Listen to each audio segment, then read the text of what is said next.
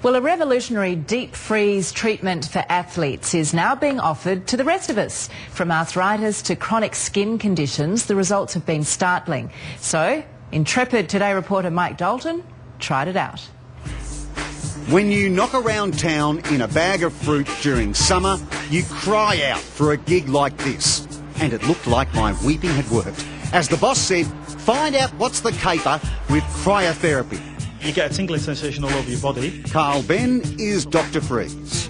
It's used in elite athletes, really, to get rid of muscle soreness and increase the training intensity. That is the main aim of it. Rheumatoid arthritis, they're finding it's good for, and psoriasis. Oh, I think it's fantastic. Nick Carandonis has managed big names in sport such as Belinda Gainsborough-Taylor and Mark Waugh, and can see the value in cryotherapy. In roughly a quarter of the time, you can process athletes faster. It penetrates the epidermal layers much faster and more deeply. And it releases white blood cells. So, I mean, this is now called the modern ice bath. Victoria Hewitt is trying it out for the first time on the recommendation of a rugby-playing boyfriend. I was at the gym on Tuesday doing a body pump class and my muscles feel a lot looser, more fluid. Is it noticeable already in that sense? Yeah, definitely. I feel a lot more.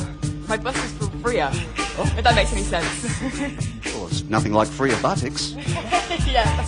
And the drum? Feeling that cold feeling go through your body and you're feeling your muscles start loosening up. It just felt great. It felt really invigorating. Hey, Carl? Shrinkage. Mate, all the boys say that, but no, nothing happens. Now it was time for me to go all bird's eye. Ready? Mind you, the spooky computer voice wasn't helping. Your capillaries will expand to around 4 times their natural diameter.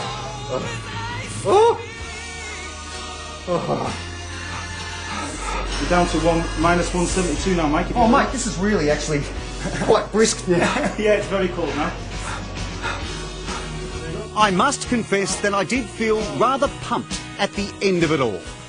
I noticed it most back outside when I started to sweat.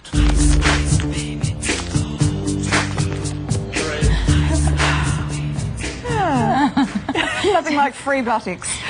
The thing about Mark, of course, he doesn't have a lot of padding, so it would have been extremely cold. That's true. We really would have felt that.